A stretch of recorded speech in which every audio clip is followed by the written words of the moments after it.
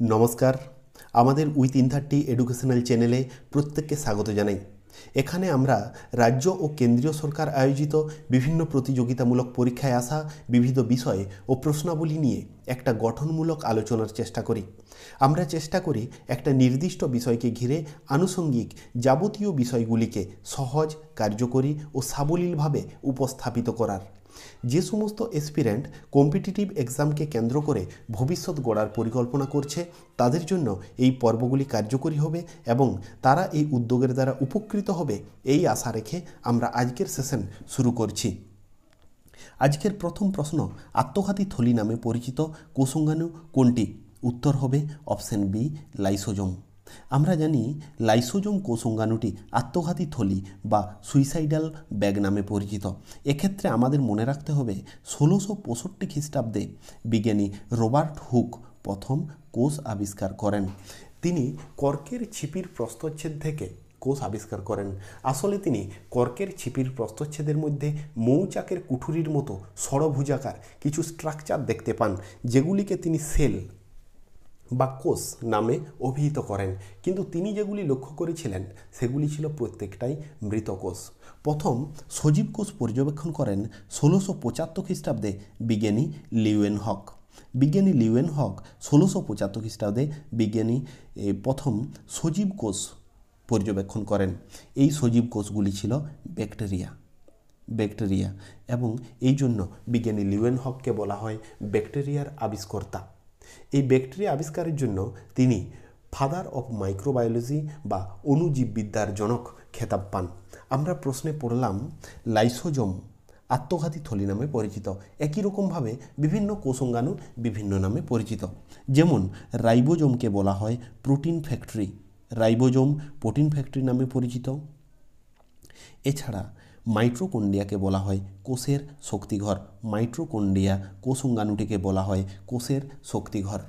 কোষের মস্তিষ্ক বলা হয় নিউক্লিয়াসকে, নিউক্লিয়াস কোষের মস্তিষ্ক নামে পরিচিত। জীবনের ভৌত ভিত্তি বলা হয় প্রোটোপ্লাজমকে, প্রোটোপ্লাজম জীবনের ভৌত ভিত্তি নামে পরিচিত। কোষের ট্রাফিক পুলিশ বলা হয় গলগি বডিকে, গলগি বডিকে কোষের ট্রাফিক পুলিশ বলা হয় কারণ গলগি বডি কোষস্থ পরিবহনে সহায়তা করে। নেক্সট কোশ্চেন, এইচআইভি ভাইরাস হলো? উত্তর হবে অপশন বি, আরএনএ যুক্ত ভাইরাস। আমরা জানি ভাইরাস শব্দটির অর্থ হলো অধিবিষ। ভাইরাস জীব ও জড়ের মধ্যবর্তী পর্যায়ের এক ধরনের অকোষীয় বস্তু। ভাইরাসের মধ্যে ডিএনএ অথবা আরএনএ এই দুটির যে কোনো এক ধরনের নিউক্লিয় প্রোটিন থাকে। ডিএনএর পুরো কথাটি হলো ডিঅক্সি রাইবো নিউক্লিক অ্যাসিড, আরএনএর পুরো কথাটি হলো ribo nucleic acid. DNA দ্বিতন্ত্রী model আবিষ্কার করেছিলেন বিজ্ঞানী ওয়াটসন ও ক্রিক। বিজ্ঞানী ওয়াটসন ও ক্রিক ডিএনএর দ্বিতন্ত্রী মডেল আবিষ্কার করেন এবং এই জন্য তারা নোবেল পুরস্কারে ভূষিত হয়েছিলেন। আরএনএর একতন্ত্রী মডেল রয়েছে। আমরা জানি ডিএনএর 4 প্রকার নাইট্রোজেন বেস দ্বারা গঠিত।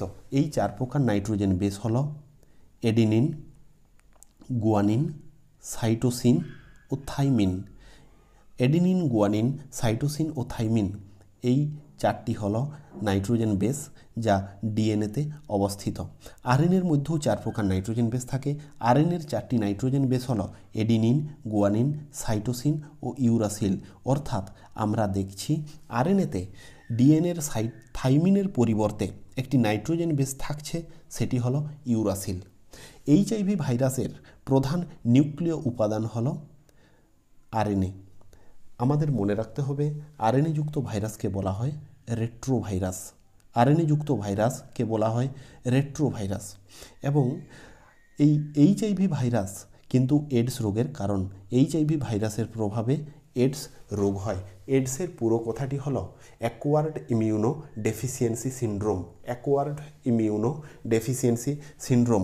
এই এডস রোগের ফলে মানুষের ইমিউনো সিস্টেম নষ্ট হয়, অর্থাৎ মানুষের রোগ প্রতিরোধ ক্ষমতা ধ্বংস হয়ে যায়। এর ফলে মানুষ যে কোনো রোগে মারা যেতে পারে। এডস রোগ নিরূপণের পদ্ধতিটির নাম হলো এলিজা টেস্ট। এলিজা টেস্টের মাধ্যমে এডস রোগ নিরূপণ করা হয়। নেক্সট কোয়েশ্চেন, লোহায় মরিচা পড়ার কারণ হলো অপশন এ জারণ।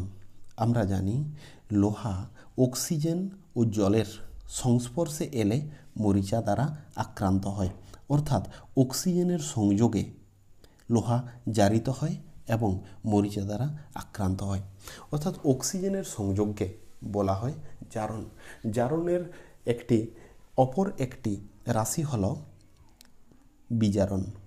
আমরা জানি হাইড্রোজেনের সংযোগকে বিজারণ বলা হয়। অক্সিজেনের সংযোগ হলো জারণ, হাইড্রোজেন সংযোগ হলো বিজারণ। আমাদের মনে রাখতে হবে কোনো মৌল বা যৌগের সঙ্গে যদি অক্সিজেন অথবা অক্সিজেনের মতো কোনো তড়িৎ ঋণাত্মক যদি কোনো মৌল সংযুক্ত হয়, অক্সিজেন অথবা অক্সিজেনের মতো কোনো তড়িৎ ঋণাত্মক মৌল সংযুক্ত হলে তাকে জারণ বলা হয়, এবং কোনো মৌল বা যৌগের সঙ্গে হাইড্রোজেন অথবা হাইড্রোজেনের মতো যদি কোনো তড়িৎ ধনাত্মক মৌল সংযুক্ত হয় তখন তাকে বিজারণ বলে, তখন তা বিজারণ নামে পরিচিত হয়। এছাড়া আয়নীয় তত্ত্ব অনুযায়ী কোনো আয়ন বা কোনো পরমাণু যদি ইলেকট্রন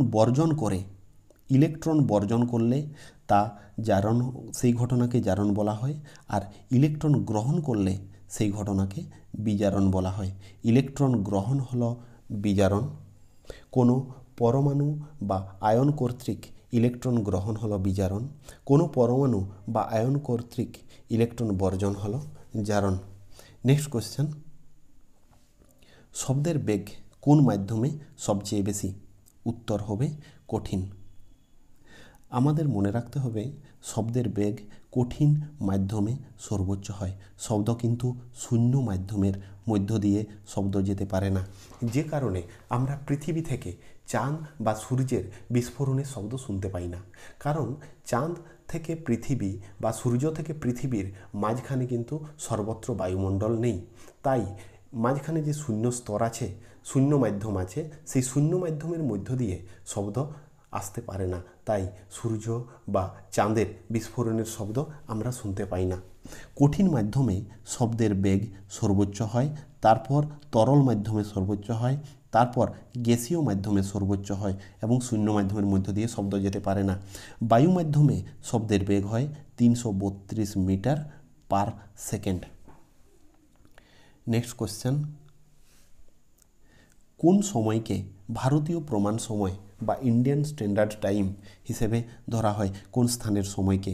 উত্তর হবে অপশন সি এলাহাবাদ।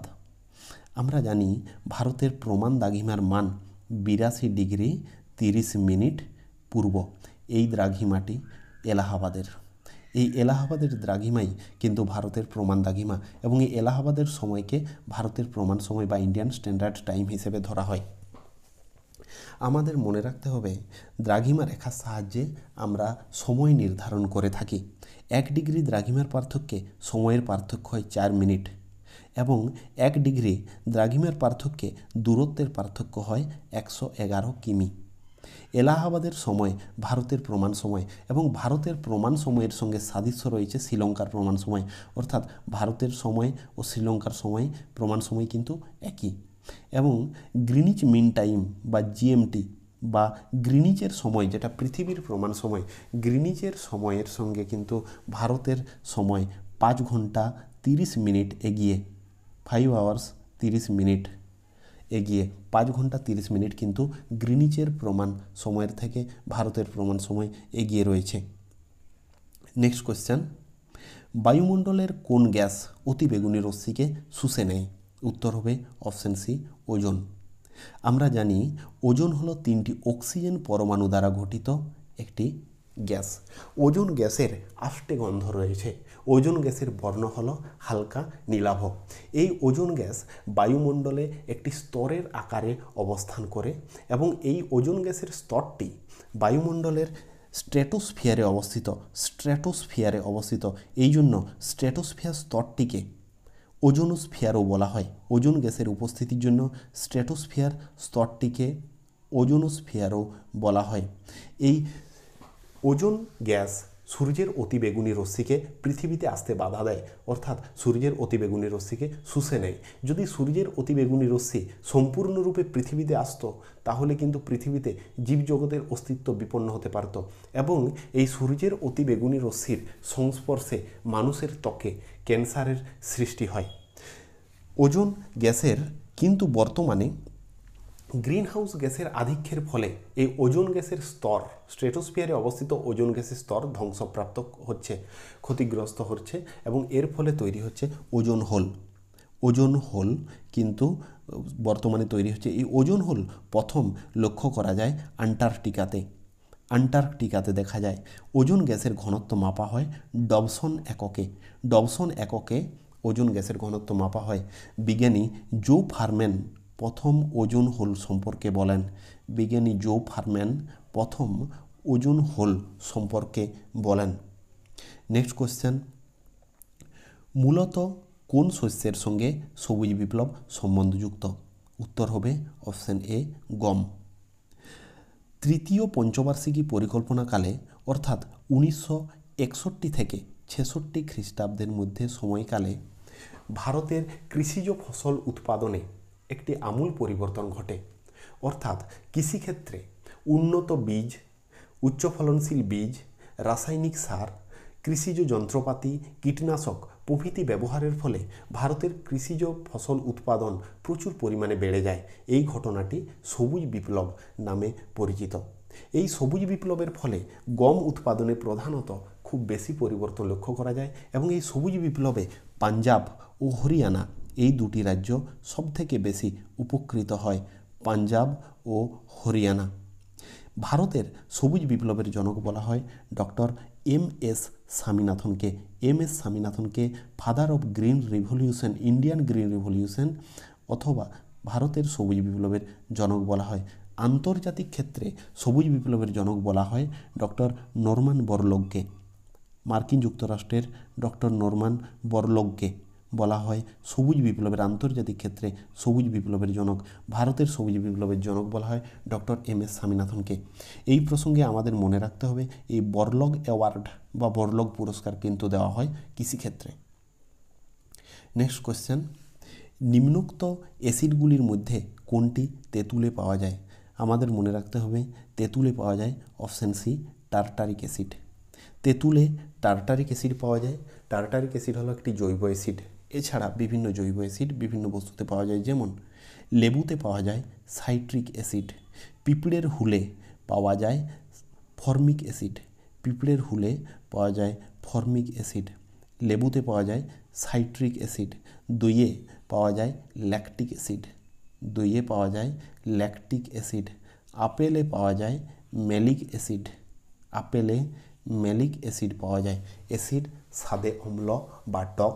আমরা জানি অ্যাসিড নীল লিটমাস কাগজকে লাল লিটমাসে পরিণত করে এবং সমস্ত প্রকার অ্যাসিডে হাইড্রোজেনের উপস্থিতি আবশ্যক। অ্যাসিড মানে সেখানে হাইড্রোজেন কিন্তু থাকবেই। নেক্সট কোশ্চেন, পানিপথের প্রথম যুদ্ধ কোন বছর সংগঠিত হয়েছিল? উত্তর হবে অপশন সি, 1526। পানিপথের প্রথম যুদ্ধ সংগঠিত হয়েছিল 1526 খ্রিস্টাব্দে এবং পানিপথের প্রথম যুদ্ধ হয়েছিল বাবর ও ইব্রাহিম লোদির মধ্যে। বাবর ও ইব্রাহিম লোদির মধ্যে এবং এই পানিপথের প্রথম যুদ্ধে বাবর জয়লাভ করেন, ইব্রাহিম লোদি পরাজিত হন এবং পানিপথের প্রথম যুদ্ধের গুরুত্ব ছিল অপরিসীম ভারত ইতিহাসে, কারণ এই যুদ্ধের ফলে মোগল সাম্রাজ্যের প্রতিষ্ঠা হয়, যারা ভারতের ইতিহাসে একটি বিশেষ দিক তুলে আনেন। নেক্সট কোয়েশ্চেন, নিউটনের দ্বিতীয় গতিসূত্র থেকে কোনটি পরিমাপ করা যায়? উত্তর হবে অপশন বি, বল। আমরা জানি নিউটনের 3টি গতিসূত্র রয়েছে, প্রথম গতিসূত্র, দ্বিতীয় গতিসূত্র ও তৃতীয় গতিসূত্র। নিউটনের গতিসূত্রগুলি প্রিন্সিপিয়া গ্রন্থে লেখা রয়েছে। প্রিন্সিপিয়া গ্রন্থে নিউটনের গতিসূত্রগুলি লিপিবদ্ধ রয়েছে। বিজ্ঞানী আইজাক নিউটন তিনি মহাকর্ষ সূত্র আবিষ্কার করেন। মহাকর্ষ সূত্র আবিষ্কার করেন বিজ্ঞানী আইজাক নিউটন। এছাড়াও তিনি আলোর বিচ্ছুরণ আবিষ্কার করেন। আলোর বিচ্ছুরণের জন্য আমরা আকাশে রামধনু দেখি। নিউটনের 3টি গতিসূত্র রয়েছে। প্রথম গতিসূত্র থেকে আমরা জানতে পারি জাড্য ও বলের সংজ্ঞা এবং নিউটনের দ্বিতীয় গতিসূত্র থেকে আমরা জানতে পারি ভরবেগ ও বলের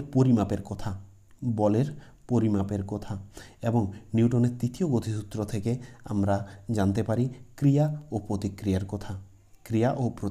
কথা।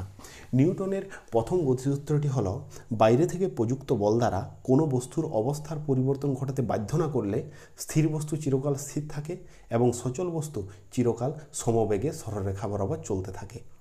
নিউটনের দ্বিতীয় গতিসূত্রটি হল কোনো বস্তুর ভরবেগের পরিবর্তন হার বস্তুটির উপর প্রযুক্ত বলের সমানুপাতিক এবং ভরবেগ যেদিকে ক্রিয়া করে বলের পরিবর্তনও সেই দিকে ঘটে। নিউটনের তৃতীয় গতিসূত্রটি হল প্রত্যেক ক্রিয়ার সমান ও বিপরীত প্রতিক্রিয়া রয়েছে। তোমাদের প্রত্যেককে অসংখ্য ধন্যবাদ আমাদের সঙ্গে থাকার জন্য। আমরা আগামী দিনে আবার এরকম একটা ভিডিও নিয়ে হাজির হব।